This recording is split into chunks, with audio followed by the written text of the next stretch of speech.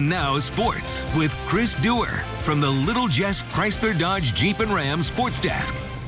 And so begins the most telling 48 hours of Quincy Notre Dame's volleyball season to date at this point. Southeastern tonight at the Pit. Coming up tomorrow, undefeated Macomb, first test first. And Southeastern, at least in the early going, gave Quincy Notre Dame all they could handle in set number one. Everybody looking forward to this one. And away we go with Morgan Wilcox with the big block at the net, trying to set the tone for the Suns. Then it's Savannah Ramsey serving up the ace. Southeastern with a 6-1 lead early. Nora Wiley and Quincy Notre Dame trying to reverse polarity quickly in this one. And Miss Wiley gets the set from Annie Eaton, and Miss Wiley throws down hard at that point. And then it's time for Eva Breckenkamp to do her thing. Nice little spike action right at the get start right there. And all of a sudden, QD is in the lead at 7-5. QD now with their first big lead at 8-7. A block from Wilcox ties it back up at 8-7 at that point. Here's Q&D pulling away. Breckenkamp with the spike makes it 10-8 in favor of the Lady Raiders. Then how about the tippage at the net right there by Lauren Hummel?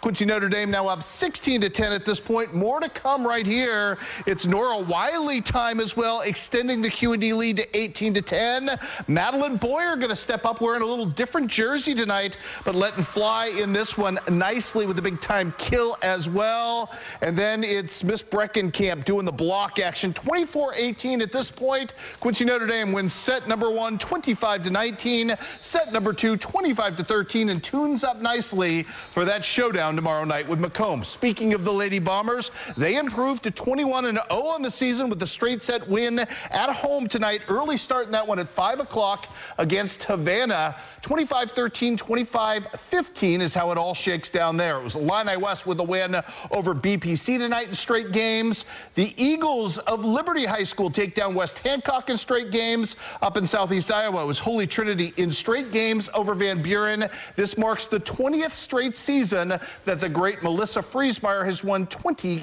total games in a season. Incredible achievement for that program. Also tonight in Southeast Iowa, Keokuk and Fort Madison go a combined 0-for-5 in their matches at the conference meet at the Wright Fieldhouse, and Hannibal sweeps its way past Kirksville tonight, 3-0. Let's do some softball today. Senior night at Paris, taking on the Canton Lady Tigers in this one, and man, some great defense by the Coyotes. Check out Reese Sutton at shortstop, absolutely robbing Katie Guilfoyle here with that takeaway and great throw. Kennedy Ashenfelter needed little more than that, pitching well tonight. A couple of strikeouts here in the bottom of the second to keep Canton's bats silent. And then the defensive gem of the game out in center field. Check out Sophia Crochet.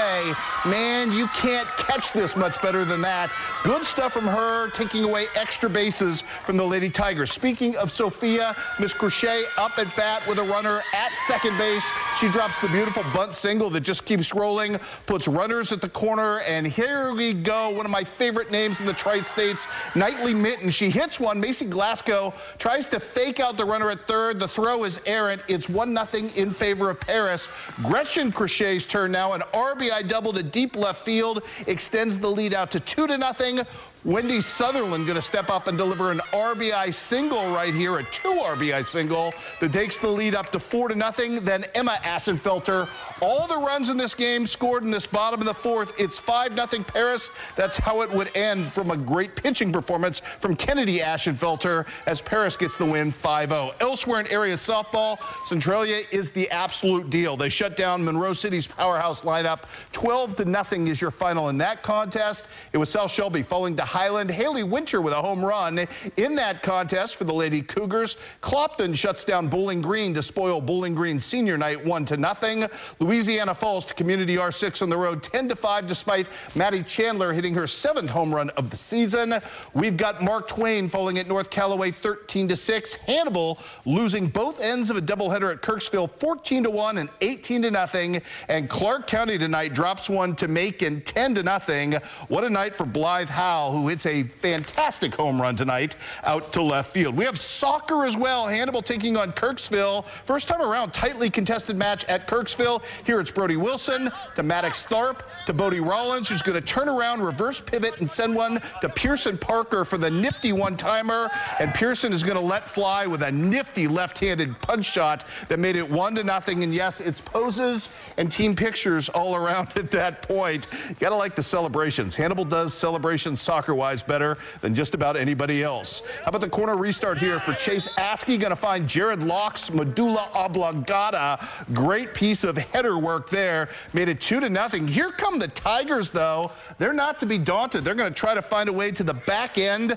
of the Hannibal defense. They will do so, and Beckett Lyons is Johnny on the spot in this particular instance. Going to punch that home and have the Hannibal lead down to 2-1. But Hannibal's first half was amazing. Good to see Colton Dryden back and healthy in this one. And this shot actually was hit so hard it caught me off guard. Dryden with the first of 2 big goals.